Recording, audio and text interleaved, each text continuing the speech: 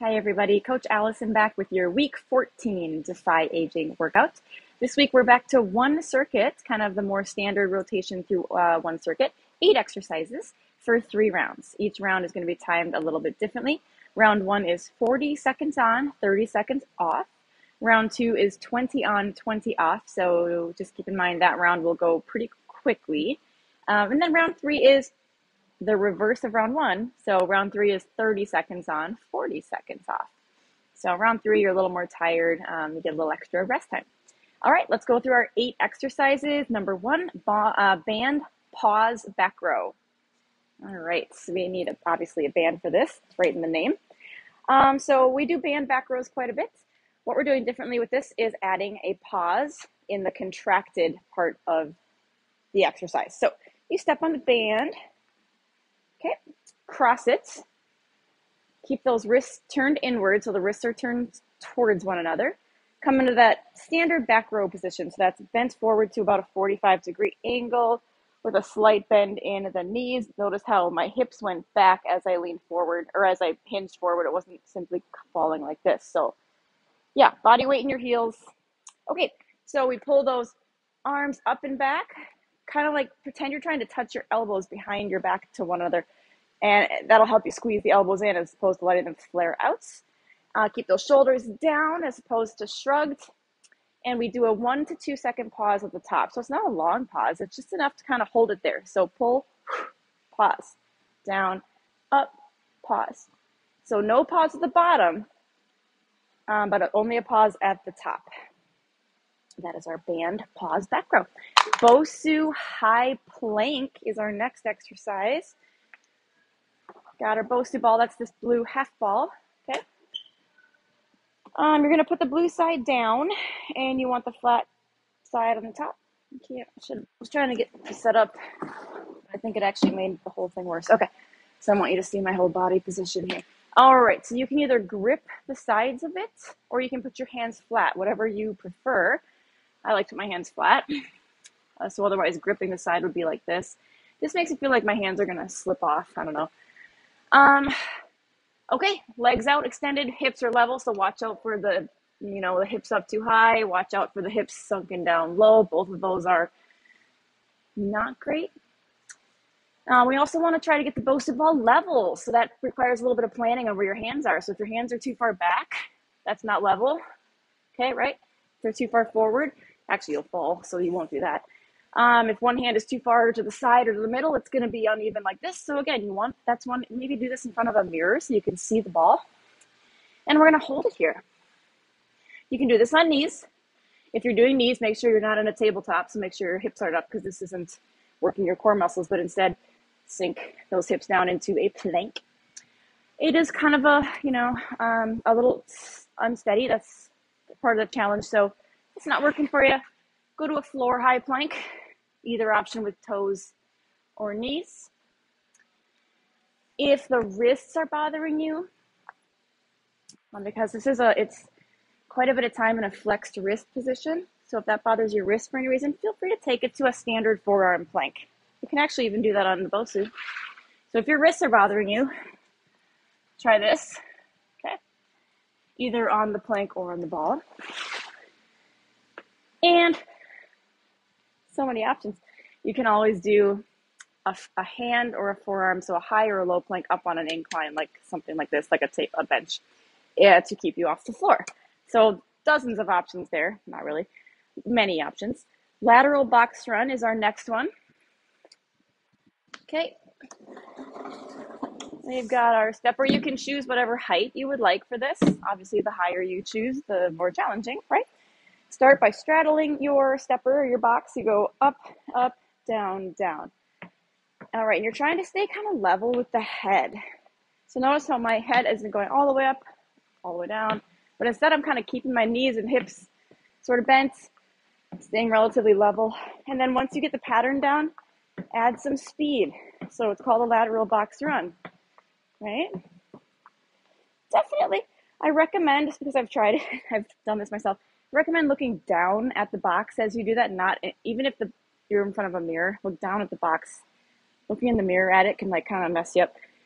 and kind of make your feet place in a weird place. Just look down at the box to make sure you're stepping safely on it and not too far forward or too far off to the side. From experience, I'm going to give you that little piece of advice. Next one, it's a band single arm lat pull down. I have to do a little bit of setup for this, so bear with me. Okay, so single arm band lat pull down.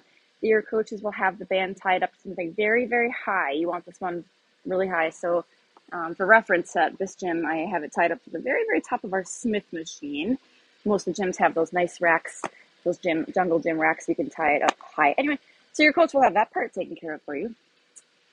Oops, and that fell. Alrighty. Okay, so your lats are the muscles back here. Standard lat pull down, you have both arms pulling down. So we're going to do single arm, one at a time. All right, starting up, and we pull down and back. So you're pulling, obviously the arm is straight up and down. Pull down and back. So I'm keeping my wrist turned inwards, my fingernails facing the opposite way. And I'm pulling down and back, trying to tuck that elbow back into my back pocket here. So pull, exhale on the pull. Okay, make sure you're not pulling too low down here. Your hands should come kind of right to the side of the chest.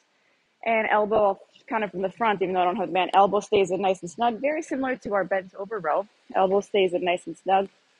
So that is our single arm band lat pull down. You'll do half the time on each side. So your coach will call out halfway and you'll switch arms.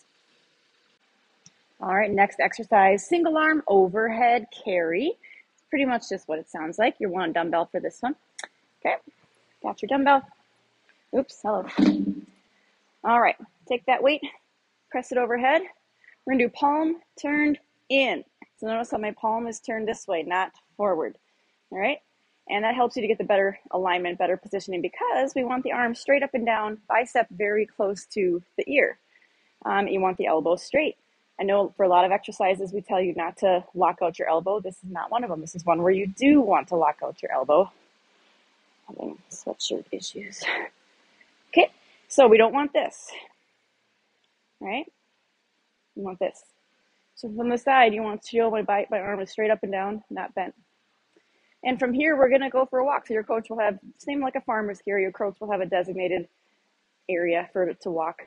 So you do slow. I guess you won't be able to see me doing too many steps. You just do a slow, controlled walk, keeping that arm locked in tall. Your coach will call out halfway and you'll switch arms. All right, Palov press. Your coaches will decide to do this either with their cable machine or a band because both work.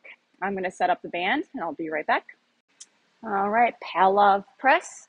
I'm doing this with the band, but like I said, your coach may have you do with the cable machine, same thing. So you step out.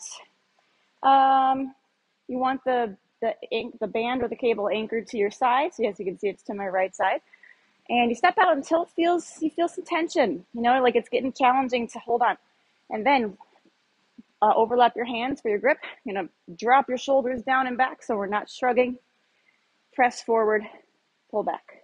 Well, not pull back, but release back. So press forward, release back. Try not to let your shoulders shrug on the press because that can sometimes happen.